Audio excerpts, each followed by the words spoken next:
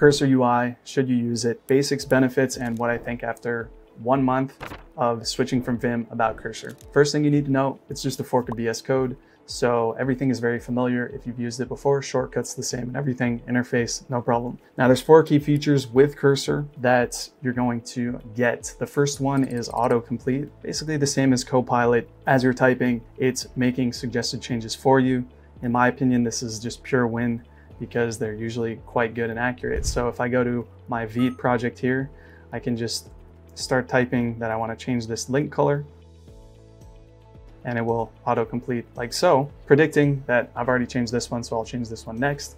And then I can also start typing a new line and it will format for me. I'm just hitting tab to make these changes. Now, let's go back and continue with chat, feature number 2. So chat allows me to select part of my code and make changes. So I can say, select this and then say, change the link color to purple. And it will do that for me going through line by line. Now, the benefit of this is it will basically make these changes really fast for you without an explanation. And the con is if I select a large file, you'll see it will go through just one line at a time. So I can say change to use Chakra UI component library, and it will kind of run through, which becomes a problem if you're working on bigger files. So I'll just accept that for now, and we can see the next problem with edit/generate. So when I save that, it hasn't installed this library, obviously. So if I just go back, then I can see how we can start using chat. So chat, Command L says ask anything. You can ask questions about the file. And I forgot to say with generate and edit, you also select your model. Claude 3.5 is solid, but you can also use the GPT-4o. A lot of people like it more, but basically I can say the same instructions. However, it will also give me an explanation. So use Chakra UI and write basically quite similar code, refactor everything, and also tell me what I need to install. So I can just go over to my terminal, install that, and then I have to click apply here. So a couple of extra steps to basically make those changes when I'm using chat. So if I save that now, basically it has worked without an error, still doesn't look great. So I can go again and I can do either chat or generate, and I can just say, make it look a lot better. This is one of my favorite features. You don't have to be specific about what you want. It will just kind of improve, if you're not a designer, the look and feel of your UI. So that's quite cool. We have some CSS that comes with Vite out of the box. So if we just delete that, it should look, in theory, better. And then I can just say again, it's not full width, please change. And then as you can see, well, if you're running this multiple times, it has to go through one line at a time to make the changes, so the time can add up. Still didn't quite work. I think I have another container on this somewhere. Here it is, more CSS. So if I just delete, then here we go.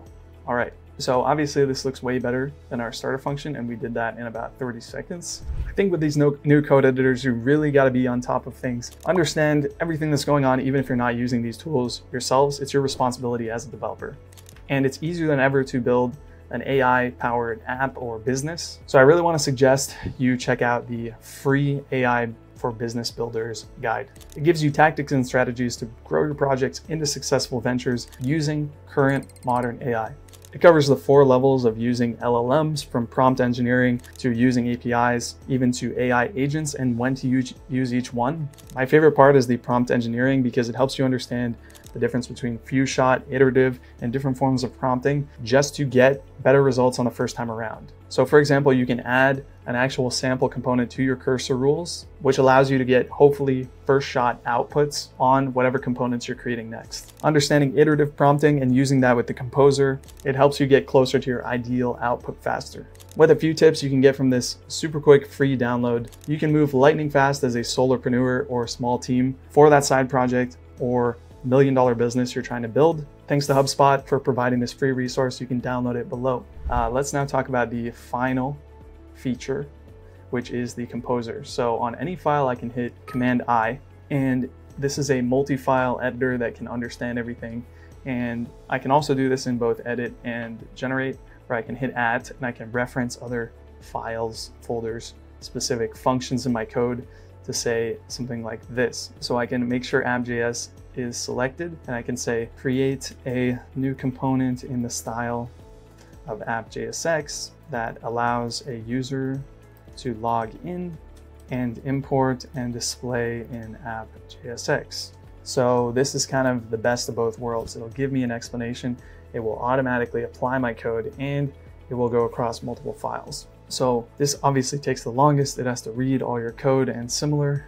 And in my experience, I'll just say this, GPT-01, I've found to be a little bit slower than the Claude Sonnet model. So I can say, generate a new login component, import it, and display in app JSX. So as that generates, as we can see, Claude was faster. It's going to create my file, and it'll show me the changes on each file right here in the tabs, and I can actually just accept everything, and it will even save the files for me. So go to login, back to home. So look what we already have. All right, those are the basic features. Now, other features that are interesting and cool, cursor rules. You create a file in the root of your directory, and I found this cursor rule maker, you can just search for it on Google, quite useful, because you can basically give it your stack and it'll give you some starter rules. Now, I think this is a little bit overkill what it's going to give me. You'll see, because it is super detailed, but it's at least a good starting point for formatting your code, naming corrections, conventions, etc. And one specific time this really helped me is when I was creating HTML templates. I added a cursor rule to not use display flex because it doesn't display in Gmail. And it basically, I didn't have to type that into every prompt. So pretty useful. Then there's artifacts. They're kind of like just deployed files through Cursor that it can read and write. That's pretty useful for long running, things you want to reference. You can generate like an entire spec for an app, save it as a file, deploy it. But you can also just save that in your local directory. So I haven't used these too much. Now, getting back to Cursor, here's what I like in general. So the autocomplete, just pure win. It's really good, I've found, for creating new components like we just did with the composer. And there's no reason really not to use it if you're creating a new function, because you can have a starting point that you start to change. Another thing it's really great for is transforming data. So I can feed in like sample JSON and say, here's how I want the output to look. Previously, you had to go through and say, this property should be this should be this. So really, really good at saving you time there. You can just paste in the whole JSON. And in general too, you can just say improve the styling. It doesn't look good. If you're more of a back-end developer, not a design person, it can help you make your app look a lot better without having to pay a designer. Things I don't like, it slows down a lot. Editing big files can even create some bugs I've found on larger files, or stop running halfway through. And then it also gets very slow. And I should also mention, if you're using the composer to edit like a bunch of files and save everything, it's more likely to create bugs and certain things won't mesh together. I've found 100% of the time. So just be careful with it on larger repos. But in summary, if you just keep files small and think of it as not doing everything for you, but helping you, it is really great. So let's try to build a full app quickly just with Composer and see what happens. So back over to my repo here. Let's go into Composer, reset it, and then say what we want to build. So I want to build an app where a user can upload a customer list with emails and find social media influencers based on an API search, right?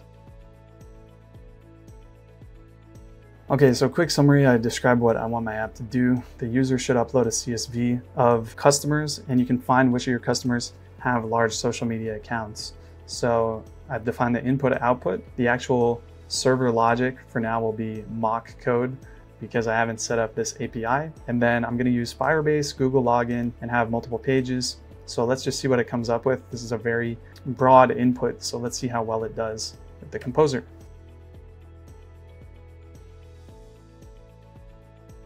Okay, so that took about 30 seconds. Let's accept all and see what happens. So I still need to install React Router DOM. It gave me that instruction.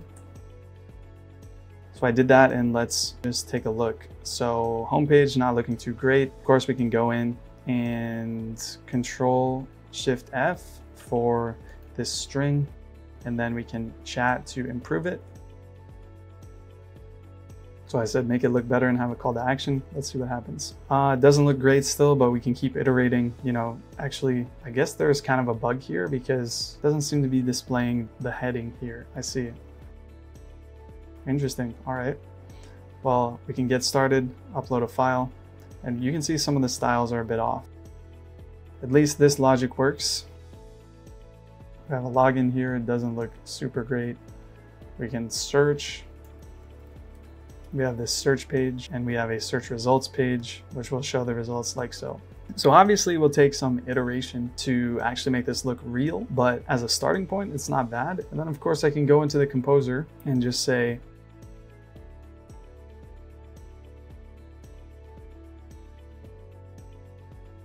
accept all. There we go. Now this is looking pretty interesting. Actually looks like it could be a real app. And now it's displaying a table and we can actually view profile.